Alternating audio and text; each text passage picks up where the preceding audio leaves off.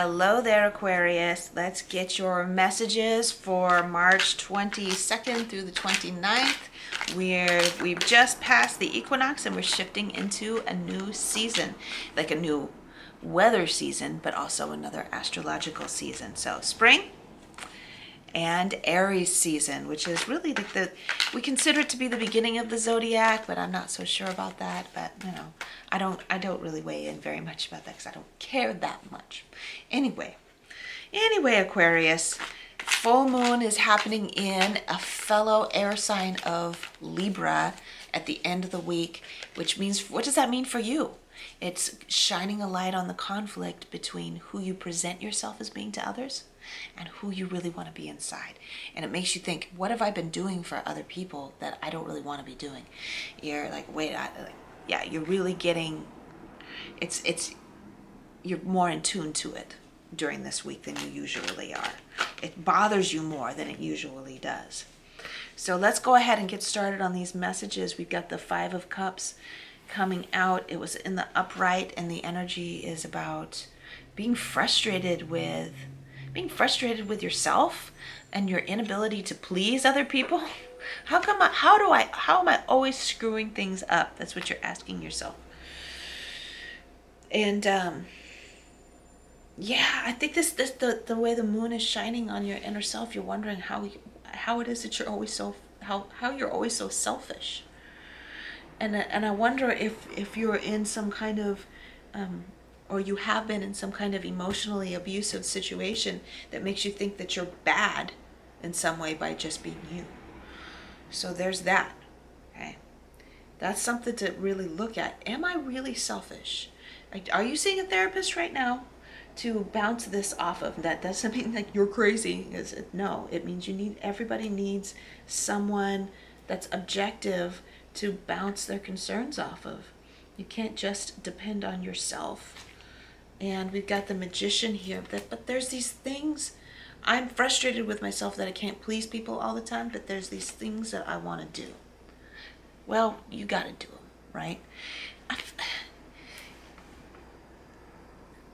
I don't know all the words to describe what the conflict that's going on in my head right now while I'm sitting in your energy.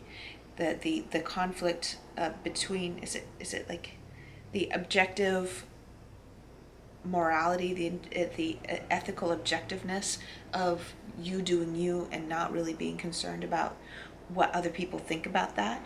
Like, objectively, if you're just doing you, as long as you're not hurting other people, it should be like, you should just be able to do that. You're actually making the world a better place because you're not living in internal conflict, right?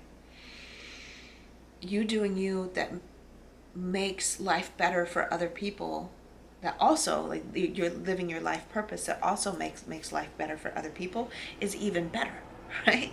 But if there's a couple of people that have put their dependence on you unfairly, they've invested in you when you didn't ask for it. So they've invested a lot of time and energy into you when you didn't ask for it. And what ends up happening is somehow you're disappointing them. Your behavior disappoints them. It makes you feel ashamed. It makes you feel worried about whether or not you're going to lose their love.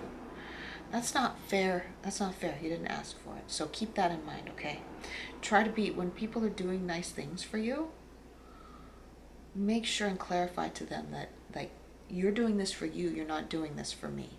Now, if you need something from someone, yeah, you're on their terms.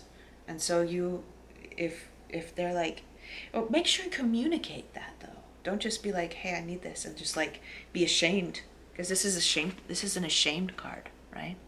Accepting their gifts and then being ashamed that you asked for the gifts. Instead of living in shame, if there's something that you need that someone else is able to provide for you, make sure you're clear about the terms of the gift when you ask for it, or the favor when you ask for it. Make sure and be really clear about that. Articulate, if you do this for me, what am I going to need to do to make us square? And if they say, no, it's no big deal, like, they've said it, that's it. You have nothing to be ashamed of. But if they're like, I'm not sure, then, you know, see what you can work out. But make sure that the communication is clear and open, because the thing is, we don't want to live in this vibration. We don't want to live in the shame of vibration. We want to live in the vibration of, I hope I didn't, the shame of vibration, the vibration of shame. We want to live in pride. We want to live in dignity. Yeah, those are the feelings we want to focus on, and that's what we'll attract. The more shame that we feel, the more we'll attract it. So instead, let's turn it to pride. Look at this magician with his chest puffed out, how proud he is about what he can create in the world. And he is alone in his creation. I should point that out. He's doing this all by himself. And so if other people are like trying to help you out, you're like, no, this is just me right now. I just got to do my own thing, my own way. And so you're speaking up for that this week with that full moon coming in Libra. There's a little bit of a conflict happening with people wanting things from you, and you're like, I got to do me. I got to create in my own way right now. Do it. All right? And don't feel ashamed of it. This is where I leave off. Love you, Aquarius. Mwah! I will see you soon. Make sure you're subscribed if you love my vibe, because I post videos 2 or 3 times a week. Be in the loop. I'll see you later.